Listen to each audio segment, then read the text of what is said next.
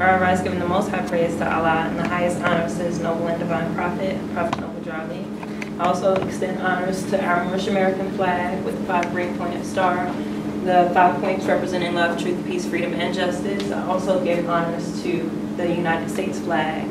I also would like to extend honors to our forerunner, Marcus LamadahYah Bey. I also extend honors to the Sheikh staff, the Vanguard staff, the L's and Bays, and all of the members of the Moorish Science Temple of America, Islam. I would like to start my measure by taking a look at the cover of the 101s, or the Quran questions for Moorish American children. I'll hold it up for the camera.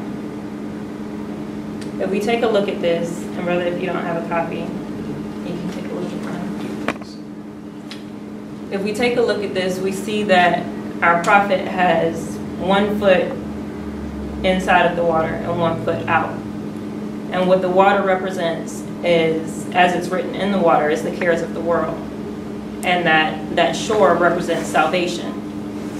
So reflecting on that, I just thought about the Moorish Science Temple of America representing, or the prophet and what he brought us representing the first step to salvation. That nationality in our divine creed is our first step to salvation. And I'm going to read from chapter 17. I'm going to start at verse 16. When you have it, say Islam.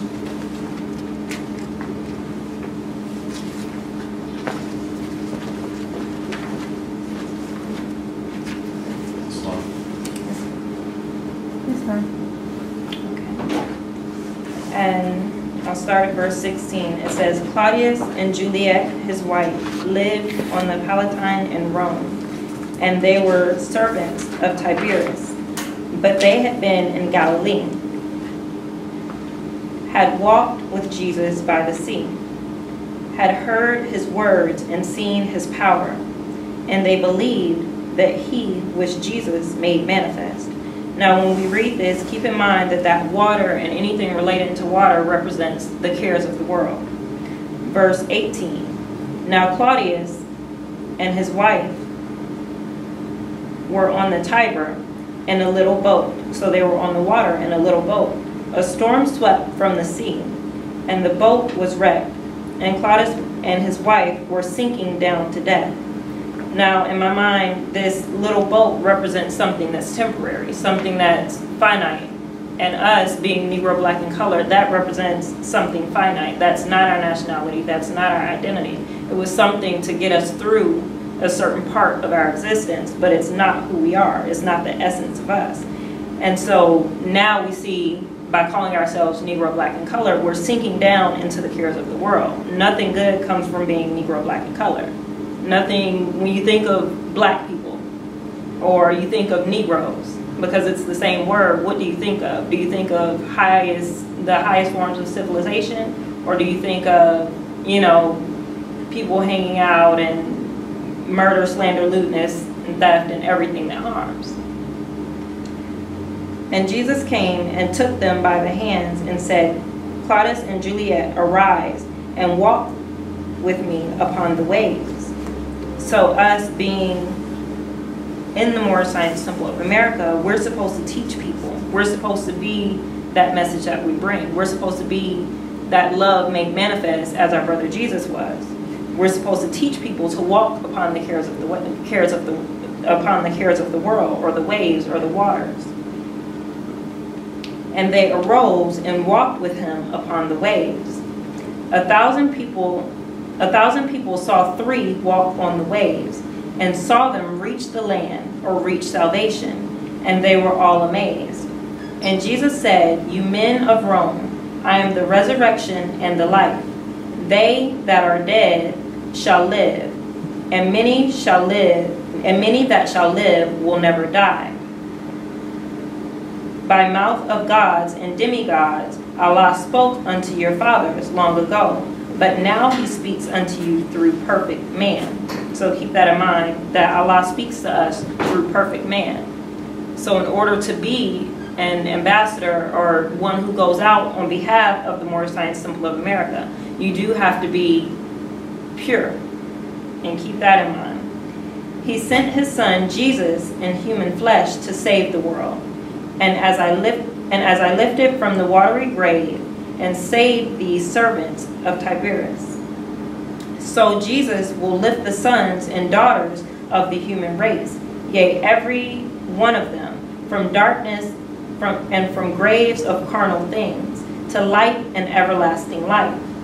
So we are supposed to be that embodiment of Jesus today, or the embodiment of our prophet, Noble Drew Ali, today, and lifting people from the cares of the world, lifting people from those carnal thoughts and carnal deeds. I am the manifest of love raised from the dead. Behold, my hands, my feet, my side, which carnal men have pierced.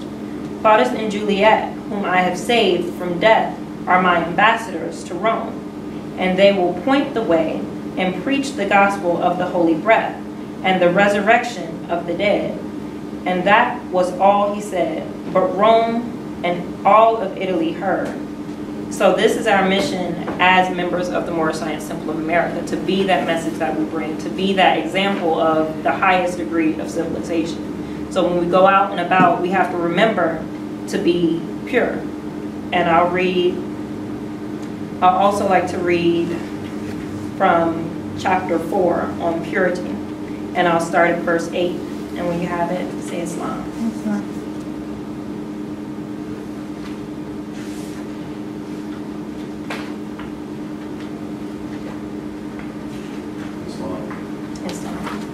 And this is Matheno speaking to John after the passing of his mother. And it says, a crisis in your life has come, and you must have a clear conception of the work that you are called to do.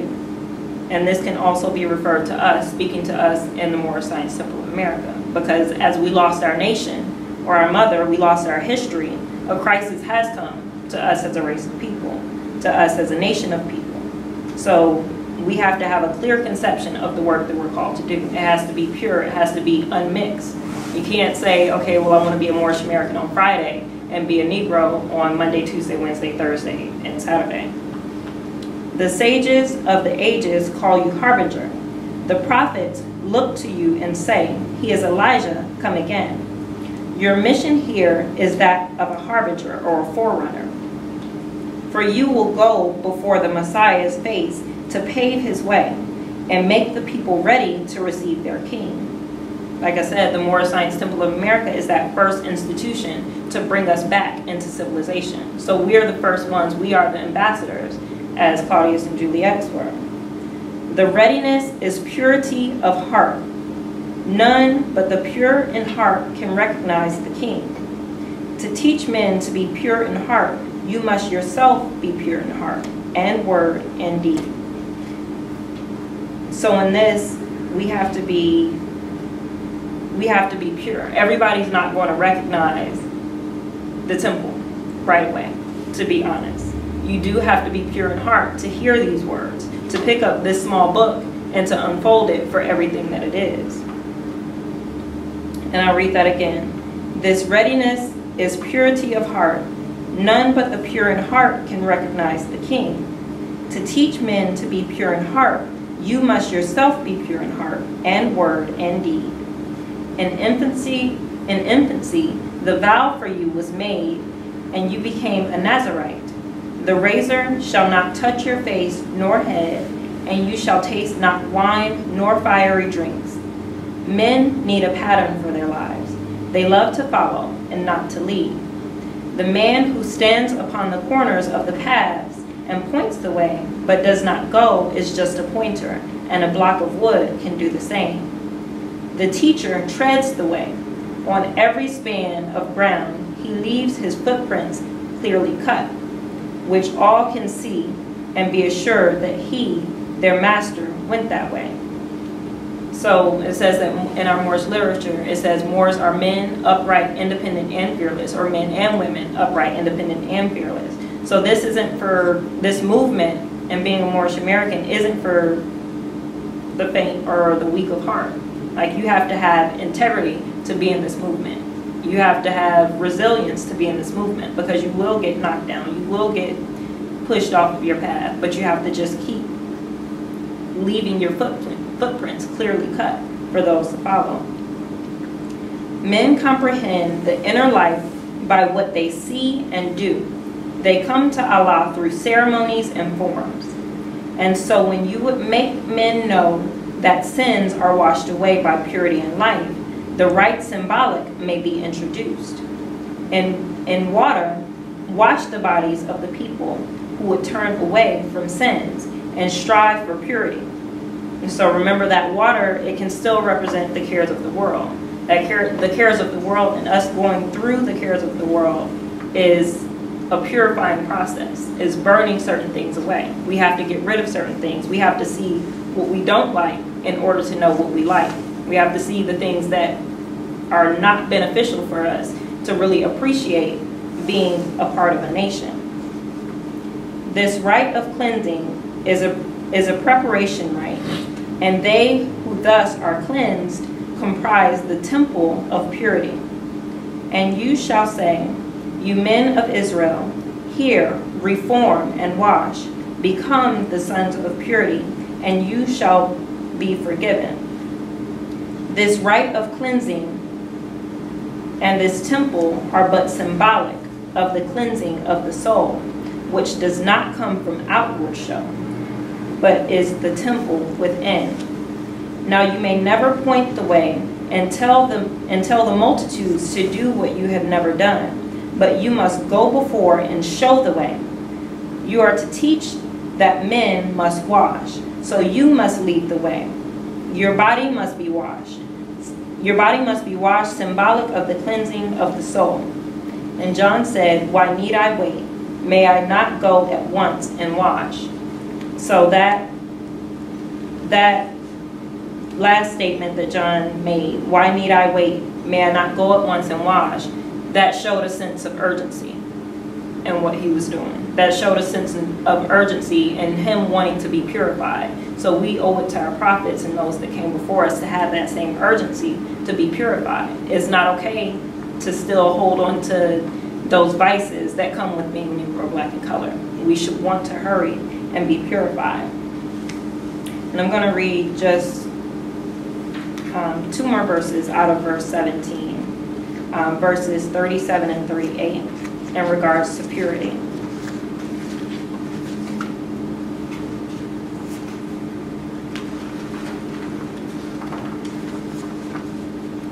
When you have it, say Islam. Okay, let me get there before Islam. Okay, and it says, there is a holy ministry in death. So there's, okay, well, black according to science means what? Means death. So in our being black and going through this process, there's a holy ministry. The essence, or I'll start the verse over. There's a holy ministry in death. The essence of the body cannot be quickened by the holy breath until the fixed is solved. The body must disintegrate, and this is death. And upon these pliant substances Allah breathes, just as he breathed upon the chaos of the deep when the worlds were formed. So this breaking down, this humbling of us, this experience of us going through being black, going through being Negro, going through being African American, or whatever else somebody else chooses to label us at that time, is a humbling experience, because we were very haughty, and that's how we fell. And I'll also read chapter 15, verse 15. Also in regards to purity. And when you have it, say Islam. Islam. And this is, I'll start at verse 12. And this is in this setting, Satan was tempting Jesus basically to do all of these things to prove his messiahship. And Jesus said, I may not tempt the Lord my God. And then the tempter said, look forth upon the world. Behold its honors and its fame.